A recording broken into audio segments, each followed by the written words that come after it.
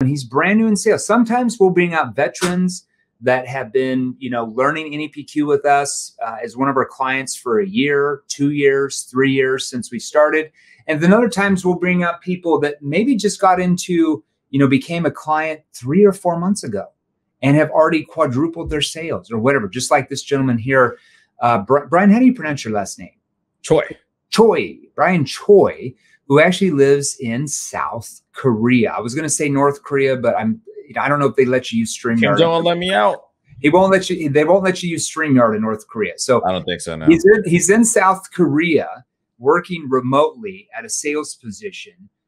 Never been in sales, never had a sales job, worked in some roles, like booking leads for people and stuff like that, but never actually talking to people on the phone and different things, and got into sales less than 5 months ago and went from basically making, I think he made like $1,500 in commissions his first month. And now he's up to that 6-figure range. You're talking like 9-10 grand a month, which for some of you might be like, man, I already make 15. Well, Brian just started 4 months ago. Like he's brand new in sales. Okay. So quadrupling your income in 4 months while you're still learning NEPQ is impressive. So we're going to break down his sales process. Brian promised to throw out some golden nuggets for you guys. And then we're going to get started.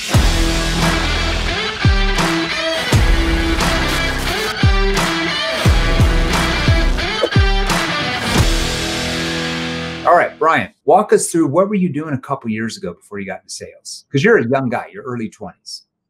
Yeah. So before that, I was in the military. So I was serving the Korean military for about 2 years. Okay. And then, I was just doing that, working 14, 16 hours a day.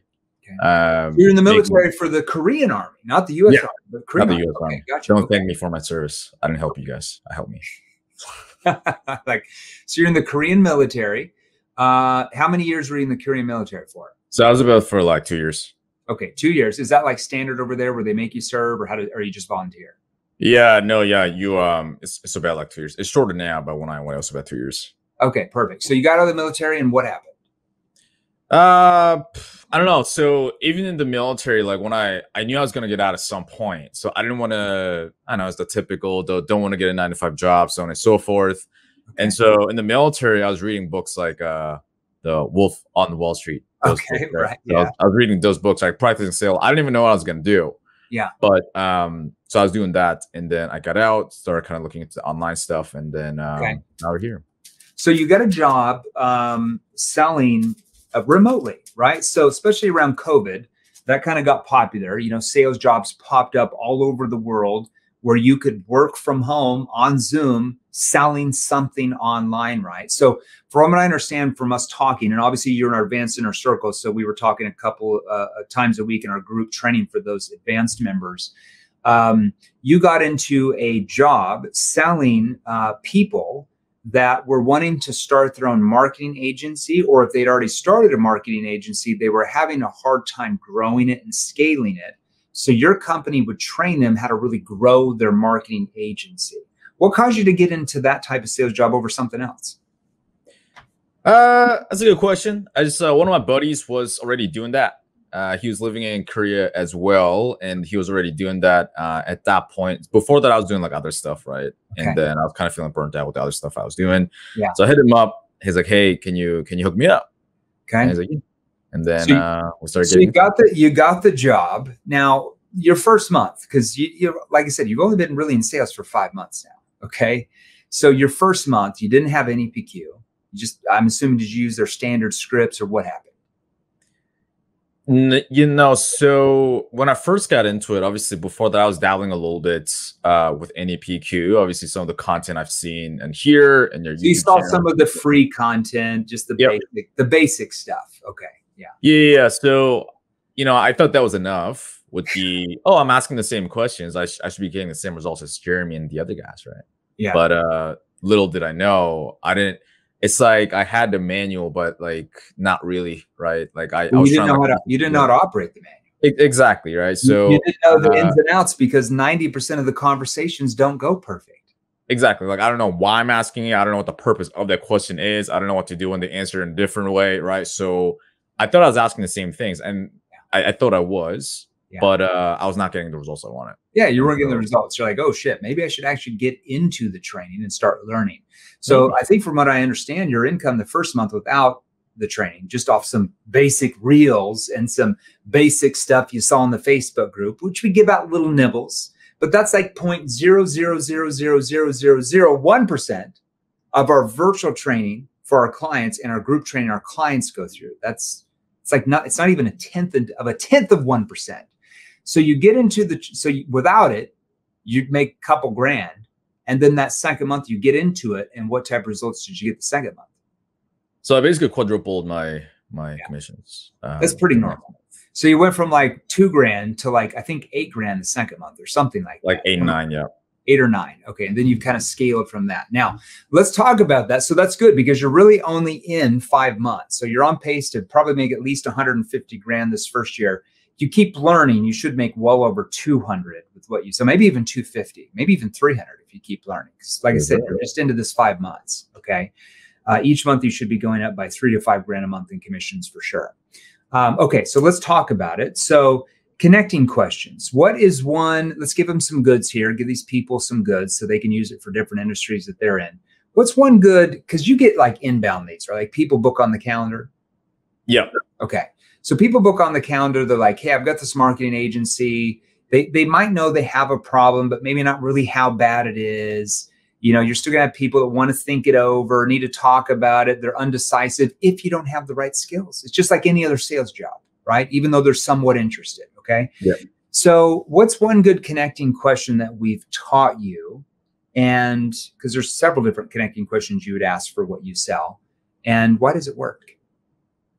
So like one of them would be like, hey, so when you're going through XYZ influencers, one of videos, what was it that I guess attracted your attention? Okay. And why is it? That's a basic question, but why is it so important to ask in the beginning?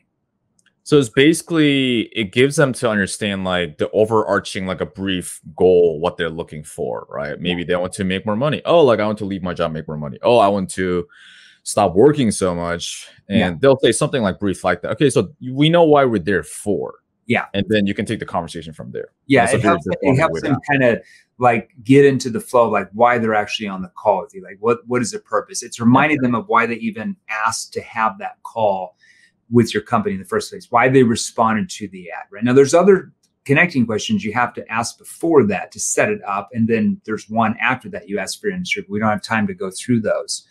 Now, what did you typically ask the first month without that? I have to know before you really got into training, what were you asking?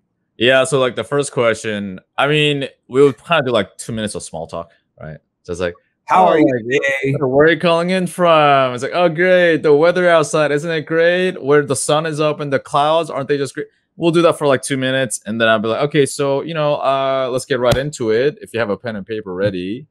So like, what's your biggest challenge in your XYZ right now? So most people aren't going to open up to that, especially in the beginning. It's too early. Yeah.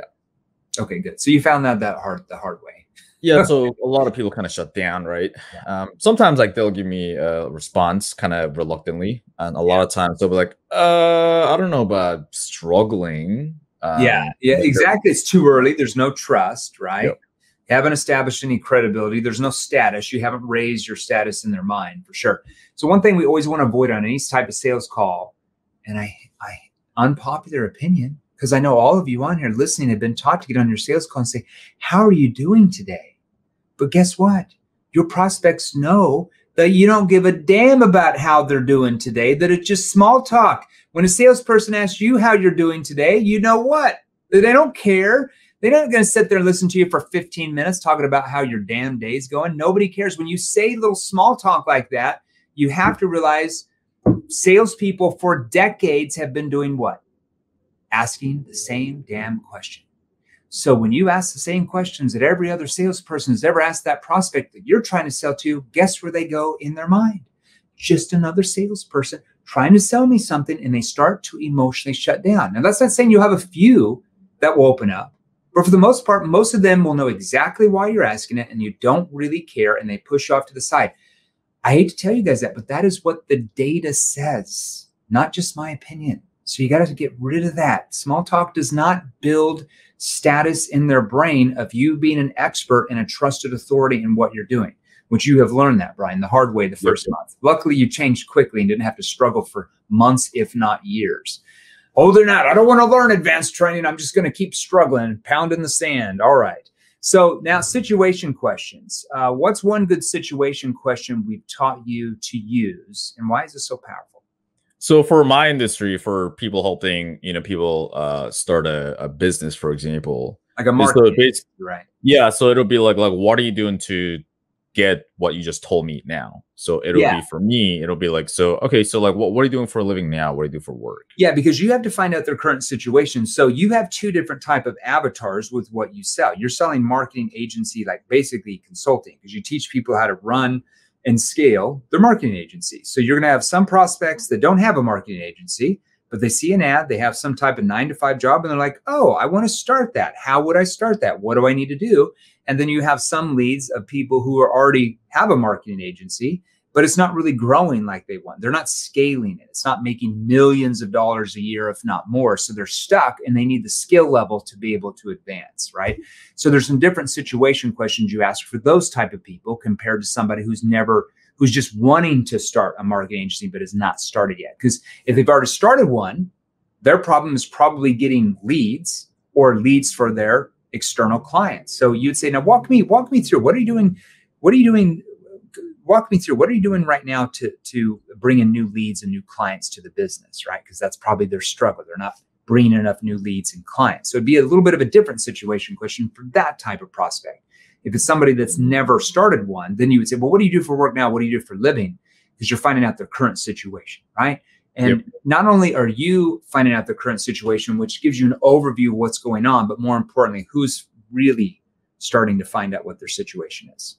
Themselves. Because most people don't sit around thinking about their situation until you ask the right questions that allow them to think deeper about it. Now, there's a lot of other situation questions you have to ask for your industry. There's probably about 3 or 4 more. We don't have time for that. Problem awareness. Now, once we and them have found out what their real situation actually is, we then have to start building a gap from where they are. We call that their current state to where they want to be. We call that their objective state. The gap is only determined by your questioning ability and your tonality ability to deliver those questions that trigger them to go below the surface and open up about what their real problems are. Because most of your prospects in all industries don't really know what their real problems are. Or maybe they have an idea, right? But they don't really understand how bad the problem is. Or maybe they don't understand the consequences of what will happen if they don't do anything about solving the problem, right? So through your advanced questioning, it allows them to see that not only do they have one problem, but maybe they have 2 or 3 or 4 other problems they didn't realize they had, right? Okay, so what's one good problem awareness question we've taught you to ask?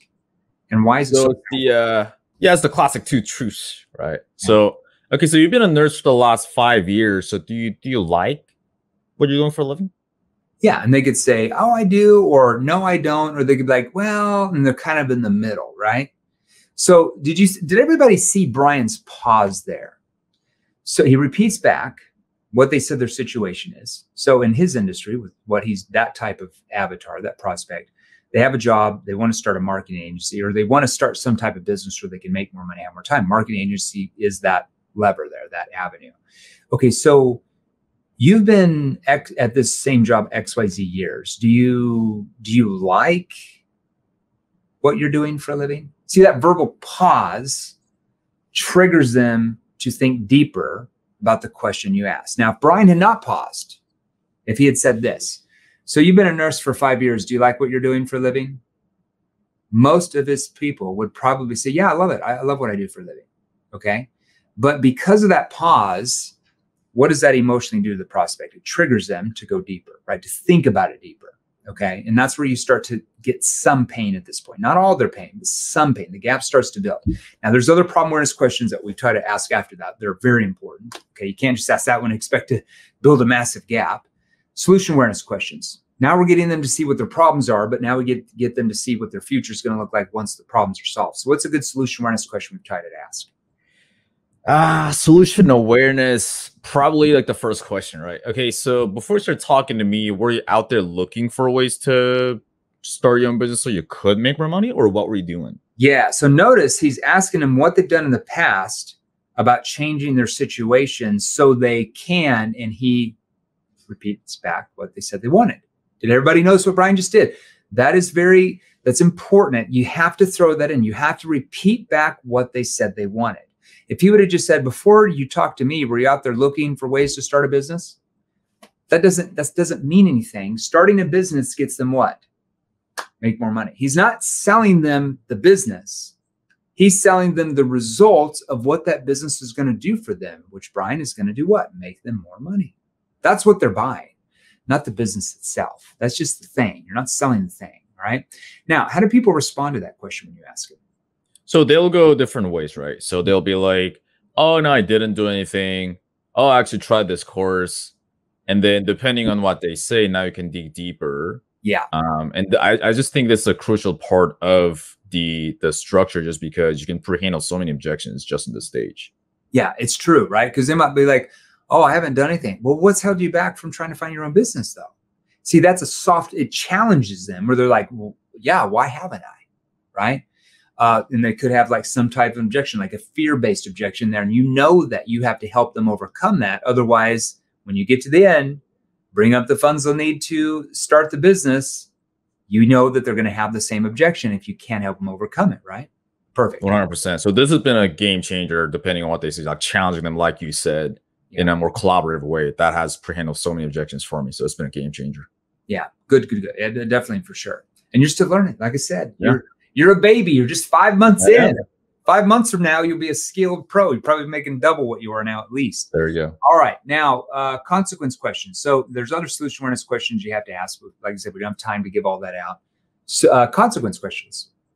Now that you get them to see what the future is going to look like, you have to rip that away with a consequence question that gets them to dig in their heels and tell you and themselves why they have to change now, why they can't let the problem keep happening. What's a good consequence question we taught you? So depending on what they say, right? So basically what happens if problem continues here, and if you don't achieve the goal you just told me here. So it'll sound something like, okay, so what happens if you don't do anything about this? You keep working the 60 hours a week. Yeah. And you never become that father who's able to be there for your children before they grow any older. Like what happens then? And how do they respond to that? So there's two ways, right? So most of them, if you did a great job, they'll answer like 70% of the time. They'll be like, it'd be depressing. Yeah. It'd be sad. Or they'll be like, oh no, I'm definitely going to do something about this. They'll say one of those two things. Yeah. Yep. Exactly. Now, probably 20 to 30% say what? No, they will be like the 20 or 30%, right? 70% of the time, they'll be like, oh, it'd be depressing. They'll see the actual consequence. Yeah. And then like probably like the other 30% will be like, oh no, like I'm going to do, like, I got to do something. Yeah. Now, if they say, no, I've got to do something, that's what you want them to say. Now, if they say, well, that would be really depressive, what you want to do is challenge them on that. Well, are you willing to settle for that? No. I'm not going to stay that way. Okay. But why so important to you now? Like, why not, why look at doing this now? Like, why not push it down the road like unsuccessful people would? It's very hard for them to want to be like what? Unsuccessful people. Yeah. Right. Now, for each industry, you'd have to relanguage that. Like if you're selling life insurance, you wouldn't say, why look at the policy now? Like, why not push it down the road like unsuccessful people? That wouldn't make any sense. But for what you're selling to business owners wanting to start their own business, that makes complete sense. So in each industry you guys are out there, we teach you how to relanguage that in our virtual training platform and our group training platforms as well. Okay. Because there's going to be little tweaks in different industries. All right. Okay. Now, presentation, we don't have time to go through that because that's a little bit longer. Commitment questions. How did you use to try to close before NEPQ? What would you say before? Do you remember? I don't even know if I remember, but I think I try to like get them to say like how much is it okay, like on a scale from 1 to 10, that kind of cheesy thing. And do like on a scale from 1 to 10, like how much do you like the program or something like that? Something weird, right? Something like that. But yeah, it was a bit cheesy kind of saying it. A little bit cheesy, didn't work, a little bit salesy. Now we've taught you to ask commitment questions and the right tonality to ask your commitment questions. Now, let me give everybody a warning. If you don't understand NEPQ, and you take a couple of these questions and you get to the end and ask a commitment question, do you think you're just going to close 4 times more than you are now? Unlikely, because there's a lot more to this than just a few questions that I pulled out of Brian here. We're just giving you a few golden nuggets. There's a lot more to this. Brian, would you say that before you got in the training? Because you went through some of the free training before, the basic reels, the little stuff. But then when you got into the real training, the client training, what was the biggest difference? It was literally, I thought I knew because I had the questions. I thought I was asking the same questions as Jeremy, but it's a tip of the iceberg, maybe the tip of the tip. Because if the client, if the prospect sends something different than what you're expecting, you don't know where to take it. And that's on 90% of calls. Yeah. Exactly. No sales call goes 100% exactly easy peasy without anything coming up. Maybe a few laydowns. You're talking maybe 5%, 10% if you're lucky. That's very. So it's like what you say. It's like getting them back on the yellow brick road, right? If they go off here, it's like, oh, get them back on here. Okay, they go here. Blah, blah, blah. It's the ins and outs. If you don't know the ins and outs, you're still going to struggle 100%. What's one good commitment question we try to ask though? Commitment question. So after the presentation, obviously you're getting buy-in in between. Then after, like, okay, so with what we just laid out, do you feel like this could be the answer for you? Why do you pause there? You want them to think a little bit, right? Just like you said. Yeah. And so now they're actually thinking about, okay, like what we just talked about briefly, and then they give a more thoughtful answer. You get more buy-in. They're persuading themselves even more. Yeah, 100%. Brian, Mr. South Korea, any last words of advice you would give somebody listening right now that's maybe new to sales like you are, or maybe is a veteran and that's, just stuck at a certain income level and just can't get above it, can't figure it out? Yeah, so I'll tell you this. At this point, like, I've spent over 100 grand in different coaching programs, whether it be business, sales, dating, fitness, mindset, whatever it may be. And I'm not just saying this because I'm on here, but the reason why I'm on here because I believe in this product so much. Yeah. Okay. So I've never gotten such a direct ROI from a program like this. And it was just genius. Well, you're only 5 months in. I know that's the thing. And that's the thing. I feel like I don't know that much either. It's like the more you learn about it, it's like the matrix, right? Where like, oh, like I feel like there's even more that I don't know. Yeah. And it just changed the entire game for me. I believe in it so much. That's why I'm here, endorsing it, sharing my experience. Well, there you go. Do it. Well, there's a reason why we have almost 10,000 testimonials at this point and growing in the last 30 months. Yours included. I've seen a few of yours. Now, cool thing about Brian is we were so impressed by his willingness to learn and being so young, get into the training, just not knowing anything, brand new to sales, went from like 1 grand to 10 grand basically in like 2 months, making more now, that, he applied to work with us. We have a lot of people that apply with us. Like every day, we probably get 10 new applications from salespeople in the Facebook group or on Instagram. How do we work with you, Jeremy? We want to sell the product. And we just sat there and we're like, well, how can we hire you when you don't even know what NEPQ is? You've seen some freebie reels. What are you going to sell using old school skills with our program? Probably not going to happen. So we only hire from within. So when somebody applies and we have an interview, that's going to be the first question. Well, are you in our advanced training programs? What type of results are you getting with what you sell now? If they're not in, why would we hire them? Why are we going to hire somebody that we know, somebody that's in our advanced inner circle program would make 5 times more than them? It wouldn't make any sense, right? So we actually hired Brian about a week. Was it about a week and a half ago? 2 weeks? Only a few days ago, Jeremy. A few days ago. Okay. So we were so impressed. Our CEO was so impressed by this kid that we're like, you know what? Let's hire this kid. I think he'll be pretty good. He's willingness to learn. So you're actually, some of you will be booked with Brian. I think we have 19 full-time account executives now at this point that just go over the 7th level different programs. It's not our done for you stuff. We have a lot more on the done for you side.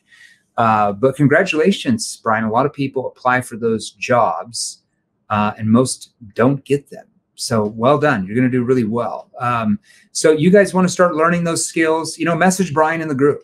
Brian can help you for sure. He's a product of the product. He's still going through the training right now. He's still a client. And we actually hired him as well. I think you're number 19 or 20 on the team as far as account executives. Obviously a bigger team than that with everything else. But guys, you want to start learning those skills.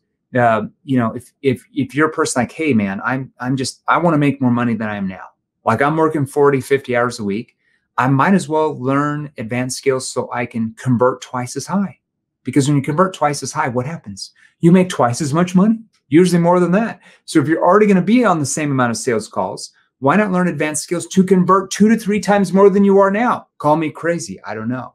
So if you guys want to learn those skills, you want to start making your first 10 grand a month in commissions, you want to start making 15 or 20 grand a month in commissions. We have thousands of people in your industry that are doing that right now, watching us right now. You watching me and Brian right now, I can assure you we have hundreds, if not thousands of people making that type of money every single month. We also have people, our clients that are in your industry watching us right now that make 25 grand a month every month, 30 grand a month every month, 40 grand, 50 grand a month, selling the exact same thing you are now, same industry as you are now. It's not because they have cooler hair. It's not because they wear cool clothes. It's not because they brush their teeth a certain way, or they journal every night and in the morning and they take cold showers. It has nothing to do with that, because those things are not going to help you sell more. It's what you're saying and not asking. That is the problem, and your tonality. Because when the prospect picks up the phone, I hate to tell you, all the meditation you're doing now, I love it for your personal life. It's all going to go out the window when your prospect says hello and you don't know what to say and ask that triggers them to go below the surface, rather than going into fight or flight mode and emotionally shutting down and try to get rid of you. None of that counts. I can assure you, because I've done all that before. It doesn't work if you want to sell a lot more. Okay. So once the team member understands what industry you're in now, because we train every industry on the planet now, we're in 158 industries and subsets of all of them. Okay. We're in everything that you can think of that's sold. So once they understand your industry, once they understand what commissions you're making now compared to where you want to make, and what you're saying and asking that's causing you not to be able to get here, then they can suggest the right training program that's going to take you from here to here the quickest ROI, like Brian said. Brian got an ROI the first 3 days. Okay. Brian, thanks so much. What time is it in South Korea right now? North Korea. It's 7:35 a.m. right now. So 7 at night or in the morning? In the morning. Yeah. So you're up early. Oh, wow. Wow. You start early. You probably start early. What, at 5 in the morning up there? Something like that. Yeah. Trying to keep up with Dan, but yeah. Yeah, Dan on our team is in Perth, so yeah. he's even behind you, I think, or about 1 hour behind me. Yep. Yeah, 1 hour behind you, baby. I'll let you go. I know you got calls. Thanks, everybody. Hey guys, if you enjoyed these, here's another you can watch right over here. Join our free Sales Revolution group. Click the link below. Join us, and we're going to help you. Thanks for watching. We'll see you real soon.